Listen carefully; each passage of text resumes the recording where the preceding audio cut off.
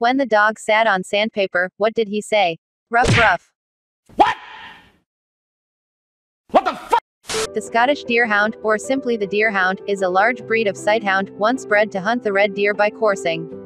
In outward appearance, the Scottish Deerhound is similar to the Greyhound, but larger and more heavily boned with a rough coat. In outward appearance, the Scottish Deerhound is similar to the Greyhound, but larger and more heavily boned. However, Deerhounds have a number of characteristics that set them apart.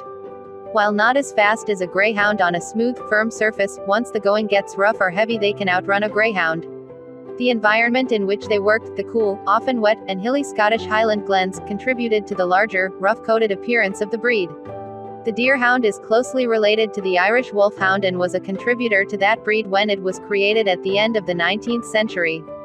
The head is long, skull flat with little stop and a tapering muzzle. The eyes are dark brown or hazel in color.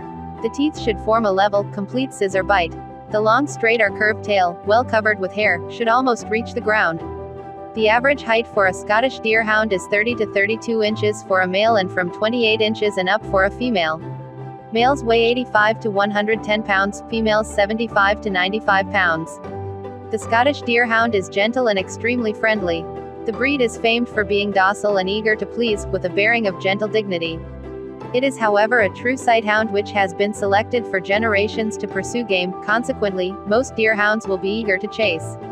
Young deerhounds can sometimes, depending on the individual, be quite destructive, especially when they are not given sufficient exercise. However, the average adult deerhound may want to spend most of the day stretched out on the floor or a couch, sleeping. They do require a stimulus, preferably another deerhound, and a large area to exercise properly and frequently.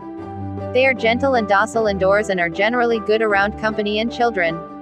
However, due to their size, they require supervision with young children.